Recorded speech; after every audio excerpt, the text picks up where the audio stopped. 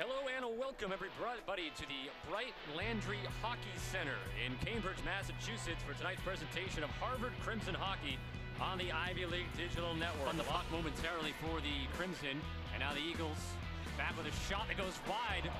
Went through the crease, coming forward on 2-on-2 battle at the bottom of the wing. Arnold now in front, a shot and a score.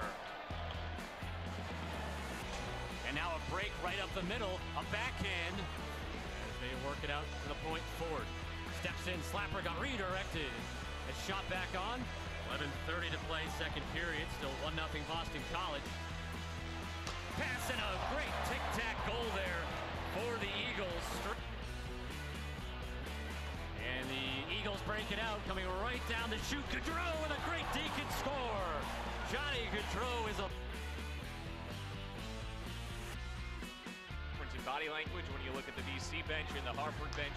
The Harvard bench, almost every player is sitting down. Waits for some white sweaters to join the rush. Hart sends it in front. Tap to Kerfoot, back to Hart, and it goes wide. Good. Down a couple goals. Expect Harvard to stay with that three-man forecheck for most of the period. And that's in the net.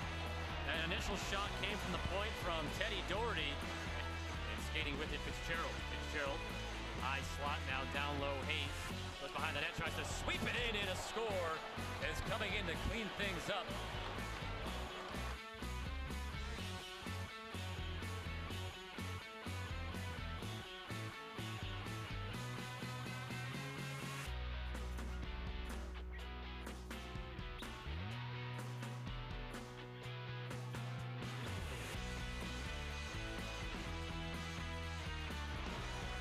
Up on 30 seconds remaining. The pass got tipped to Jaw.